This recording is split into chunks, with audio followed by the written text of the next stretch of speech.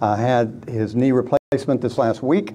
He is doing well, and we want to continue to pray for him. The rehab and the physical therapy that he's going through is challenging, but he's doing well, as I said.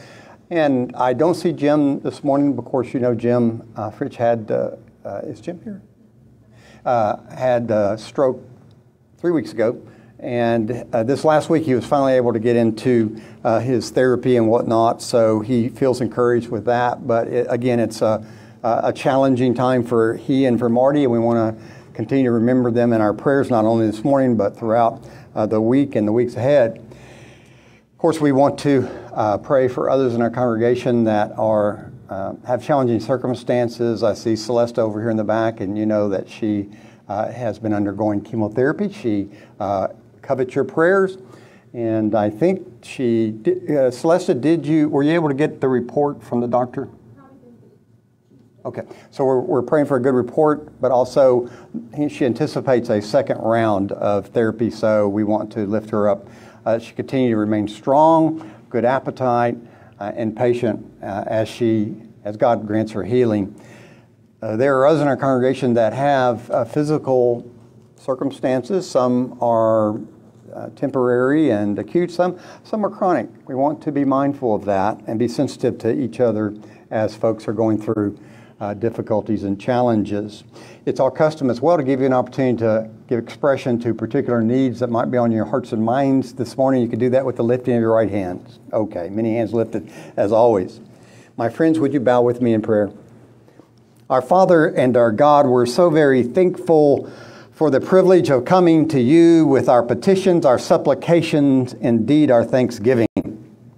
We have mentioned some particular needs of healing, of recovery. We pray in each instance that you would grant grace and strength and encouragement. We recognize that a merry heart maketh good medicine. May each be optimistic and hopeful for the future. Dee Dee and I lift up our oldest son, Aaron, as he recovers from his car accident as well as the pneumonia. We're thankful that he's home and able to be at church today, and we pray for him for strength and all the challenges that lay before him. We pray, Father, for our covenant children, that you would enfold them in your mighty hands, protect them from harm.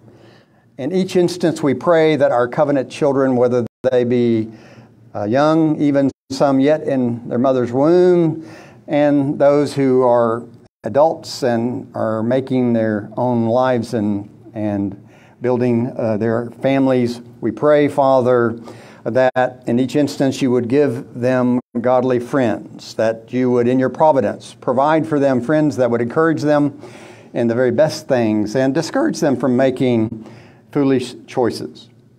We pray for the marriages of our church family, that they would be strong, that the men of our congregation would learn the lesson of spiritual leadership, but with love. We pray, Father, that our homes would be a stronghold against the wiles of the evil one and this world, and we would be enabled to be a testament to your grace in our marriages and our homes. And when we have failed, when there have been problems, sometimes conspicuous problems, we pray that even in those instances, you would use those problems to your glory, that it would be a cause to look to Christ rather than perhaps to mere men. We pray, Father, for those who lifted their hands reflecting a particular need or concern just a few moments ago, whatever that need might be, we lift them up to you. I'm mindful that we have pregnant women in our congregation, and we lift them up to you. We pray for the babies. We pray for healthy babies and a healthy pregnancy. We pray for any challenges, whether they be physical or emotional or financial, that they may be facing, that you would take care of those. We pray, Father, that everyone that lifted a hand would have a special sense of your presence, would be encouraged and built up, that they would purpose to follow Christ with greater obedience. Indeed, that is my pastor's prayer for each one here. Now we close with the prayer that Jesus himself taught us. Our Father, who art in heaven, hallowed be thy name. Thy kingdom come, thy will be done, on earth as it is in heaven. Give us this day our daily bread, and forgive us our debts as we forgive our debtors. And lead us not into temptation, but deliver us from evil. For thine is the kingdom, and the power, and the glory forever. Amen. Indeed. You may be seated, my friends. Well, take your Bible out, if you would, and turn to 2 Corinthians. Once again, we continue our study this morning. 2 Corinthians chapter 4.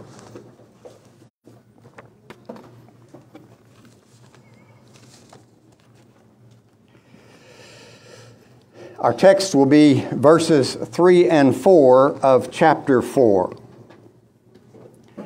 And even if our gospel is veiled, it is veiled to those who are perishing, in whose case the God of this world has blinded the minds of the unbelieving so that they might not see the light of the gospel of the glory of Christ, who is the image of God. This is the word of God. Would you bow with me in prayer as we ask God to bless this time of study? We thank you, Father, again, for the privilege of coming before you with our worship. May this very important element of worship, the study of Holy Scripture, be blessed by you. Illumine our hearts and minds as we seek to understand the point of this particular text as well as the application. In Jesus' name, amen and amen. So we continue our study, as I mentioned earlier, of 2 Corinthians, and we've been going through rather slowly because there's so much here, but there is also, as I've mentioned, a lot of repetition. In fact, in our text today, there's really nothing new that the apostle presents to us. He is reiterating some things he's already written about and talked about. And so with that in mind, we're going to try to revisit a few of the points that he's made in previous verses, but I'm hoping that we'll gain a little more understanding of the verses and perhaps a better understanding of how they might be applied in our lives. So I'm going to make 6 points toward that end. The first one, the gospel that is mentioned in both verses 4 and 5 is not a neutral thing. Let me say that again. The gospel that's mentioned in our text today is not a neutral thing. It is a positive truth with the power to save and, if rejected, to condemn. Listen, if you would, to Romans chapter 1, verses 16 through 18. For I am not ashamed of the gospel, for it is the power of God for salvation to everyone who believes, to the Jew first and also the Greek. For in it the righteousness of God is revealed from faith to faith, as it is written, but the righteous man shall live by faith.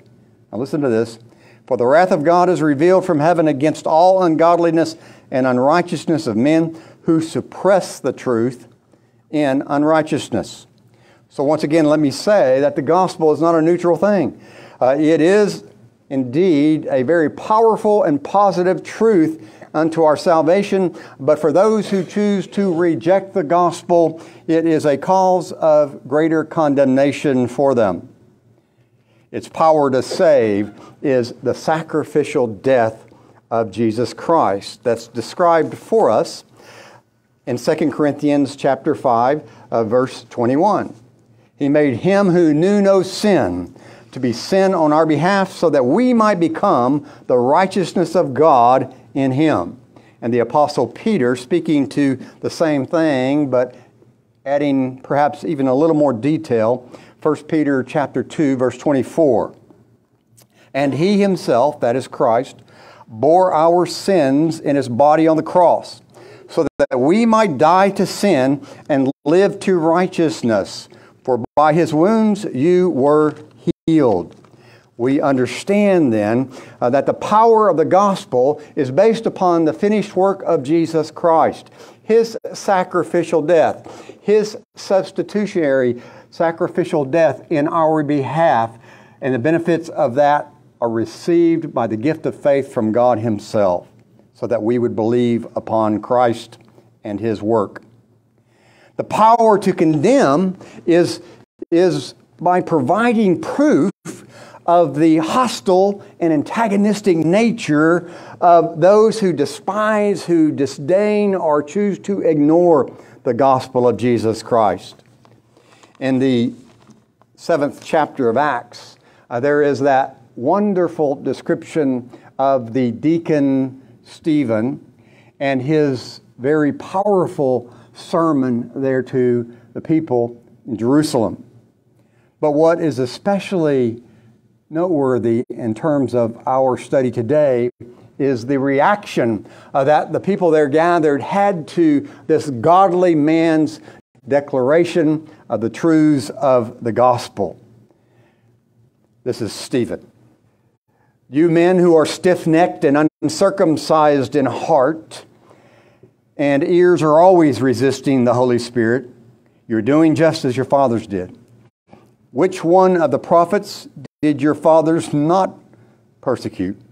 They killed those who had previously announced the coming of the righteous one, whose betrayers and murderers you have now become. You have received the law as ordained by angels, yet did not keep it.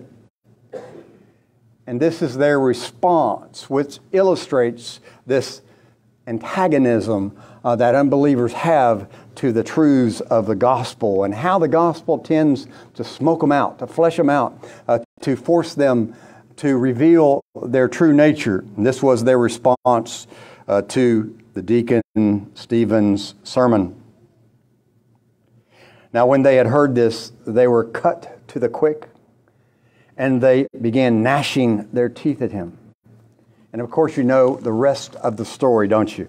That they would stone Stephen to death. Even Saul, who would become our apostle Paul, was giving his consent, perhaps even supervising the stoning of the godly man Stephen. Understand, when the gospel is declared and proclaimed without compromise, with clarity, it does arouse the antagonism and hostility in the unregenerate. Second point, the gospel ought to be shared indiscriminately with all men. Not only,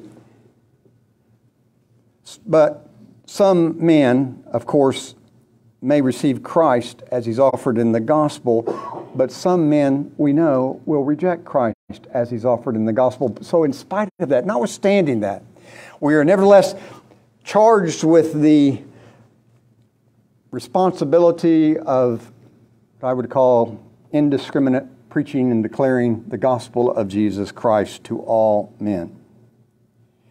We understand that when we share the gospel with others, that only those who have been given ears to hear and eyes to see what the gospel is, the benefit of the gospel for them, and who Jesus Christ truly is, only those regenerate folk will respond positively to the gospel of Jesus Christ. I think of Acts chapter 13, verse 48. When the Gentiles heard this, they began rejoicing and glorifying the Lord, the word of the Lord, as many as had been, listen to this, appointed to eternal life, believed. I've shared before, and I know you're patient with me as I repeat my illustrations and anecdotes, but I've shared before as we were doing the angel tree Christmas party for the children of incarcerated fathers and mothers in Comal County, and we would have really a lot of kids and families would come out for that. And I had a habit at the very end, as they were leaving, as we'd given them their gifts from their parents and some other things that we provided for them, I would always tell the kids, Jesus loves you. Jesus loves you.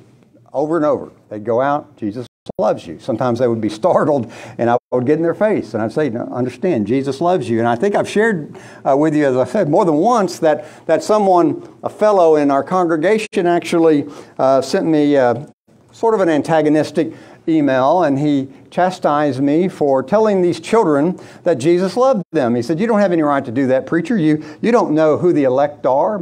You don't know that Jesus really loves these children. And so I was thinking, as I was reflecting on what he said, well, I suppose the better thing would have been to say to the children, Jesus may love you, but he may not.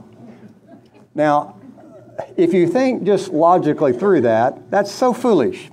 The idea that we have to make those sorts of caveats and qualifications when we tell people that Jesus loves them or share the gospel of Jesus Christ with them, we understand that only those who have been given ears to hear by God Himself and eyes to see Christ as He is, again, by God Himself, only those will really hear the gospel. It's not our business to discriminate between one person or another and suppose that this person probably is elect and this person is not. This person comes from the right kind of family. This person comes from the wrong kind of family. So we might assume that this person is not one of the elect. That's so foolish. And many times I've heard over the years Reformed folk who take this idea of election and predestination, and it causes them to actually refrain from sharing the good news of the gospel of Jesus Christ. And it's a great mistake, I think, to do that. Great mistake. Third point, those who reject Christ, those who reject the gospel of Jesus Christ are already perishing. Listen again to verse 3. And even if our gospel is veiled, it is veiled to those who are perishing. They are already in the process of perishing. We don't necessarily have to just wait for eternity, for their death and what comes after that. Those who reject Christ are already in the process of perishing. You might think of decay. You see all these zombie programs with the zombies, as time goes on, their skin and whatnot begins to rot and decay and parts of their bodies fall off. Understand, kiddos, I'm not recommending those shows to you, so don't have to ask your parents later if Pastor Dick was telling you to watch The Walking Dead or something like that. I'll just give you little sketches about those shows occasionally. But the picture is really quite telling, destructive consequences of decisions and choices they've made. But that said, it's not over till it's over. We always have the hope that those folks who have rejected the gospel up to a certain point will accept Christ as He's offered in the gospel at some point in their life before their death. The oldest person that I had the honor of seeing saved was a fellow that was about 77 years old. He was an interesting guy. Had been a military pilot in the Air Force and had all kinds of experiences under his belt, but he had never trusted in Christ. And even at that age, he trusted in Christ. It's never too late until it's too late. But understand that present tense here, the idea that those who reject Christ are already in the process of perishing, perhaps understanding that will give us some sense of urgency as we see the folks that need to hear the gospel of Christ around us. The fourth point, the devil, who Paul calls the god of this world in verse 4, actively opposes the gospel, doing all that he can to mislead, to misrepresent, to confuse, to obfuscate the simple truth of the gospel. And he's quite effective. In our prelude, A Mighty Fortress, as I was reading some of the first stanza there, I was thinking about these words. For still our ancient foe does seek to work us woe. His craft and power are great, and armed with cruel hate, on earth is not his equal. That is the god of this world that's being referenced there.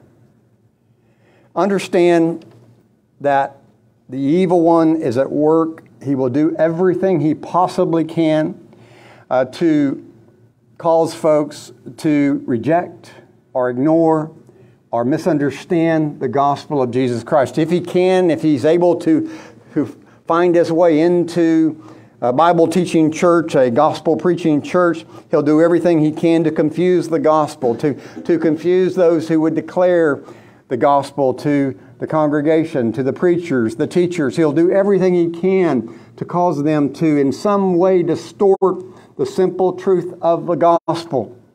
The gospel is quite simply described for us in 1 Corinthians chapter 15, verses 3 and 4. We declared this in our affirmation of faith earlier, didn't we? That Christ died for our sins according to the Scriptures, was buried, and rose on the third day according to the Scriptures for our justification. That is the gospel of Jesus Christ. Now, in 2 Thessalonians chapter 2, verses 9 through 11, there is a prophetic passage speaking of a future time in which the man of lawlessness is revealed, and Satan will do all that he can to deceive those who would trust in Christ as He's offered in the gospel. Let me read verses 9 through 11 to you. This is not only something we anticipate in the future, but it is something that has been going on. Even as the Apostle John said, the spirit of the Antichrist is with us even now. We understand that the work of the God of this world, the anti-Christian spirit, is present even in this age. The one whose coming is in accord with the activity of Satan, with all power and signs and false wonders, and with all the deception of wickedness for those who perish, because they did not receive the love of the truth so as to be saved. For this reason, God will send upon them a deluding influence so that they will believe what is false. What happens when someone refuses to believe the gospel that has been declared to them is they actually end up believing a deception of some kind. They become deluded.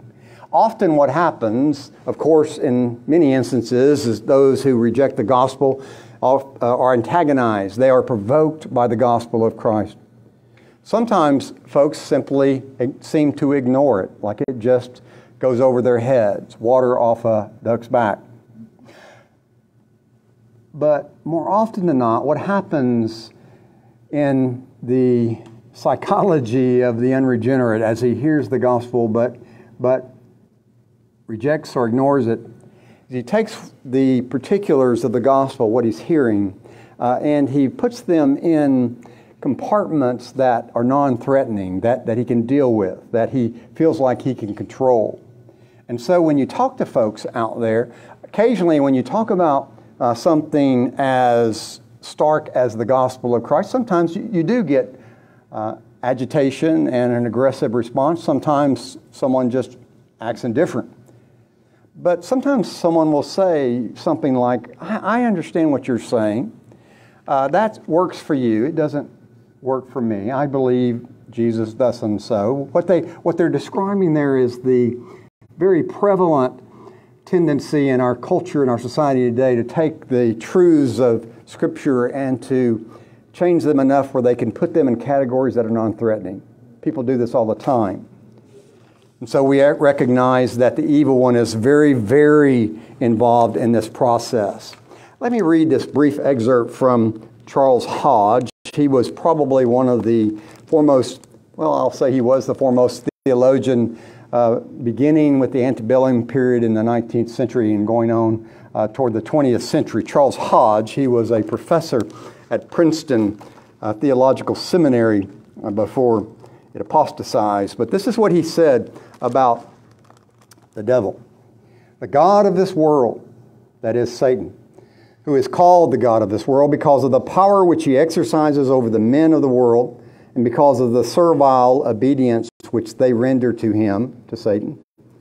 They are taken captive by him at his will.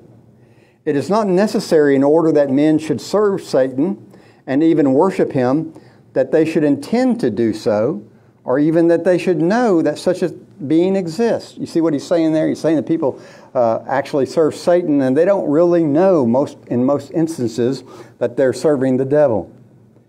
It is enough that he actually controls them and that they fulfill his purposes as implicitly as the good fulfill the will of God. Not to serve God is to serve Satan. Do you get that? Remember I said that the gospel of Jesus Christ is not neutral? Jesus himself said, you're either for me or against me. It's a binary choice. There's a dichotomy in the spiritual realm where one can acquiesce to the truths of Scripture and the truth of the gospel of Jesus Christ, or the other option is to serve the god of this world. Not to serve God is to serve Satan. There is no help for it. If Jehovah be not our God, Satan is. He is therefore called the prince of this world. The fifth point I want to make, though the devil is the god of this world, he is a finite, limited being. He is not omnipresent. That word meaning that he's not limited to space and time. If he were omnipresent, he could be many different places at once. But the devil is limited to space and time. The devil can only be at one place at one time. Now he has his minions, his demonic spirits following him, but they also are finite, a limited number. And so we recognize that he cannot be everywhere as God himself can. The devil, the god of this world, is not omniscient. That's a word that means all-knowing. He doesn't know everything. He is a predictor of the future. He is a chess player, as we established at our Wednesday study. He is a strategist. He understands cause and effect. He understands that he can set certain moves up that will have a certain outcome in the future. But he doesn't truly know the future, just little bits of it. And he's deceived, self-deceived in his understanding of what the future holds. Nor is he omnipotent. And that word means all-powerful. We must always keep this in mind, that Satan is not all-powerful. He is a formidable foe, but he is not all-powerful. Only God is omnipotent. And so we have in the god of this world, the devil, Satan, we have this limited, finite being that cannot do anything that he is not granted permission to do. We must keep that in our mind so as not to fear the god of this world. But that said, we must take him very seriously. The sixth and final point, the veil, we talked a lot about the veil over the hearts and minds of the unbeliever is lifted at regeneration. Now I want to make a subtle point here, but I think it's an important one. This veil over the minds and hearts of the unbeliever is lifted at his regeneration. You recall regeneration, that theological term for what our Lord described as being born again in the 3rd chapter of the Gospel of John, right? You must be born again, Nicodemus. To be regenerated is to be born again. It's when God, the Holy Spirit, takes our heart of stone and replaces it with a heart of flesh. He quickens us so that we can receive the truth of the gospel of Jesus Christ. But now this is the subtle point I want to make. Even the unregenerate, even those who remain not born again, will have, listen to this, glimpses of truth of the gospel. I use that word very purposely. Glimpses of the truth of the gospel.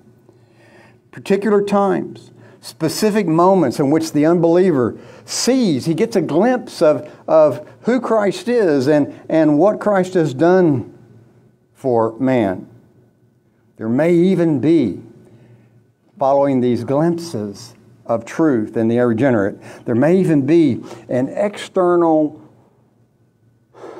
positive manifestation, what appears to be a positive response to the gospel, but it will never, ever last. It simply will not last. This is exactly what our Lord had in mind when he described the parable of the sower. And so in the Gospel of Luke, in the 8th chapter, beginning with verse 4, let me read it to you. When a large crowd was coming together and those from the various cities were journeying to him, he spoke by way of a parable. The sower went out to sow his seed, and as he sowed, some fell under the road and was trampled under the foot, and the birds of the air ate it up. Other seed fell on rocky soil, and as soon as it grew up, it withered away because it had no moisture. Other seed fell among the thorns, and the thorns grew up with it and choked it out. Other seed fell into the good soil and grew up and produced a crop 100 times as great. And he said these things, as he said these things, he would call out, "He who has ears, let him hear." And you hear the allusions and the reference I've made earlier in our study in the course of our Lord's parable of the sower. His disciples began questioning him as to what this parable meant. And he said, "To you it has been granted to know the mysteries of the kingdom of God, but to the rest it is in parables, so that seeing they may not see, and hearing they may not understand." Now the parable is this. The seed is the word of God, the gospel of Jesus Christ. Those beside the road are those who have heard when the devil comes and takes away the word from their heart, so that they will not believe and be saved. Those on the rocky soil are those who, when they hear, receive the word with joy, and these have no firm root. They believe for a while, and in time of temptation, they fall away. The seed which fell among the thorns, these are the ones who have heard, and as they go on their way, they are choked with the worries and riches and pleasures of this life, and bring no fruit to maturity. Listen to this. But the seed in the good soil, these are the ones who have heard the word in an honest and good heart, and hold it fast, and bear fruit with perseverance. The parable of the sower explains to us that not everyone who appears to positively respond to the gospel of Jesus Christ has truly believed in Christ as He's offered in the gospel. We must be mindful of this. Over time, over sometimes an extended period of time, we see ultimately the nature of their faith, whether it be a true faith or a diabolical faith. As James said, you do well to believe in God. Even the demons, even the devil believes in God, and he fears God. That diabolical faith would be understanding something of the facts of the gospel and giving an assent to something of the truth of the gospel, but having no personal trust in the gospel. Not understanding one's sin before our holy God, not understanding that one is hopeless and helpless to redeem himself apart from casting themselves with abandon upon the finished work of Jesus Christ. That's saving faith. In the parable of the sower, you have 3 instances of soil representing the hearts that were not truly regenerated. And once again, I call your attention to I think, a rather subtle point, that there are, even in the unregenerate, there are these glimpses of the truth of the gospel when people respond, sometimes get excited. Sometimes it's because of the quite effective manipulation of a very gifted preacher who knows how to get folks to respond positively. We must be careful with that, and that's why you guys have seen to it that you have an ineffective preacher, so that not happen. But our emotions are liable to manipulation, and sometimes you see this. Folks will do things. Now, in Presbyterian circles, we don't have altar calls. I personally am not opposed to altar calls if they're done in a certain way. I certainly am not opposed to giving an invitation to trust in Jesus Christ, as some who would agree with me on Reformed doctrine would be. But nevertheless, I recognize that people can be manipulated. And sometimes it's a bad thing, because what happens, they think, well, I've already done that. When they fall away and they hear the gospel again, they say, well, I tried that. It didn't work for me. I did that. Been there, done that. And so they become sort of jaded and calloused to the gospel. And for that reason, we want to be cautious that we're explaining the truth in the most winsome way we possibly can, sharing the gospel with folks, but we don't want to push them or prod them beyond what they're ready to do because their heart has been changed. Let me sum up with these points. The gospel is good news. The gospel is good news. That's what euangelion, the Greek word, means, good news. For all who recognize that they are sinners separated from God. It is not good news. It's necessarily, logically, rationally not good news for people who don't see their sin, because they don't see the point of it. For those who can't or won't see their own sin, the gospel may provoke, as I said earlier, it may be ignored, or it may be distorted. The devil, understand, the God of this world, will do whatever he can to blind people to the truth of the gospel. If you wonder why this family member, or this friend, or this coworker, or this neighbor, after an extended period of time when you continue to share the gospel with them and try to explain to them who Jesus was and what He's done for them, and they continue to reject, you understand that this is a spiritual struggle. That in the spiritual realm there are things that are going on that are not always obvious to us. And if we understand the Scripture and the Apostle Paul's warning that many are have their hearts and their minds veiled to the gospel, then we begin to understand that if we want to see a positive effect of sharing the gospel with someone, we must undergird our efforts with diligent and purposeful prayer. That is where spiritual battles are won, on our knees. But the gospel applied to the heart and the soul of a man by faith that's been given to him by God, by repentance unto life, to trust in Christ alone. This changes lives. And so we can take comfort in the fact that the gospel is the power unto salvation for the Jew first and then also the Gentile. Let us pray. Our Father and our God, we thank you for the truth of your word. We are encouraged even as we are challenged by what we have studied this morning, as we anticipate sitting at our Lord's table, the administration of the sacrament of the Lord's Supper. We pray that our hearts would be stayed upon the redemption found in Christ alone. Enable us, Father, to live lives that are pleasing to you, to walk in greater faithfulness and obedience to your commandments. And where we have stumbled, where we've faltered, as we all do, we pray, Father, that you would lift us up and put us back on the narrow way. Remind us that we are saved by grace through faith, and not of ourselves, not of works, lest any man boast. We understand then that our salvation, our redemption is a matter of grace.